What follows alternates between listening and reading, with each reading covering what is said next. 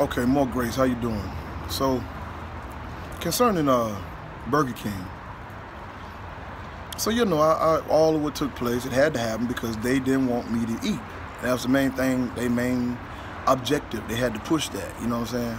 So, I'm gonna leave that alone. Getting gray hair. Amen. Wisdom. Ain't no food. I know for a fact that Burger King didn't want me to eat. So I showed up at Burger King today. Go get the food that I paid for yesterday.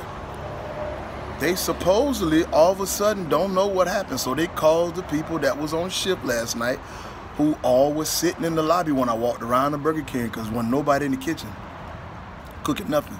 That's why I didn't get no food, because when I walked and left, the Lord told me to leave. I walk around Burger King and look in the dining room. Everybody on their phone in the dining room scared as hell because they're looking at my Facebook page, right? Okay, but see, let me tell you what else too. This was finna happen because see, I told them, the Lord told me to tell, well, I'm gonna say that in a minute, but I went back to Burger King to get my food today, and them boogers was mad as hell. Why you mad? I'm the one that didn't get no food. You got a whole job fixing all the food you want. Get to eat as much as you want for free if you want, if you ain't supposed to. Like, you know how we do. Us black folk, you know how we do. Everything's for the free ski, we ski. For the low ski, woe ski. You know what I'm talking about? So,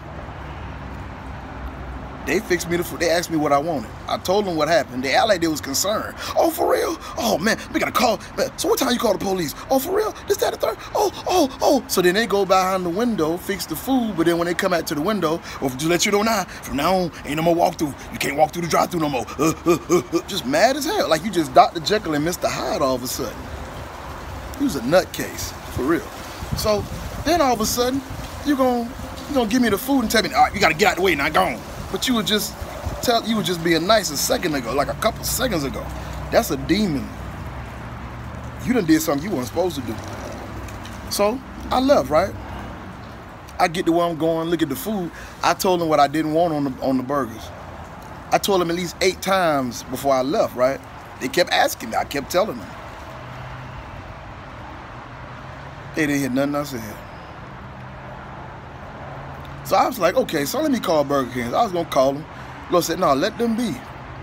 That's why I said what I said to you yesterday. That's why it's got to happen.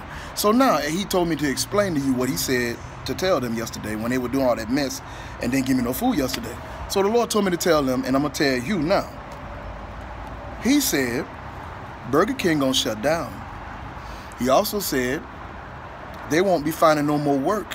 The ones who work there who are involved, as well as who was involved in the almost hit and run in the drive-thru. He also said they're not gonna find no jobs once Burger King shut down. And he said they're gonna catch sickness and disease. That's what's gonna happen to them, the ones that's involved.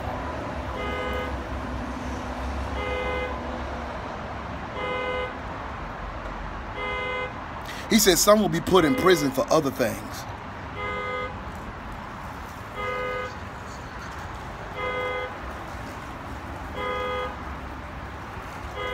He told me to tell y'all, no more talking about me.